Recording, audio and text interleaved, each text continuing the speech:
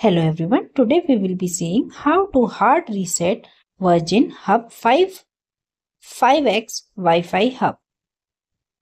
Method 1. Using the pinhole reset button.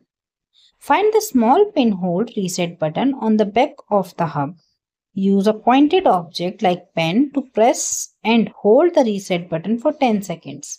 Please release the button and wait for the hub to reboot. This may take about 5 to 10 minutes. You will know it's done when the power light is solidified lit in white.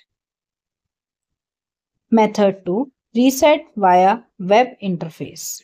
Open a web browser and enter 192.168.0.1 in the address bar. Enter your admin password to access the setting page. Look for the option to reset the hub to factory settings. Follow the prompt to complete the reset. After the reset, allow the hub to reboot completely. Thanks for watching.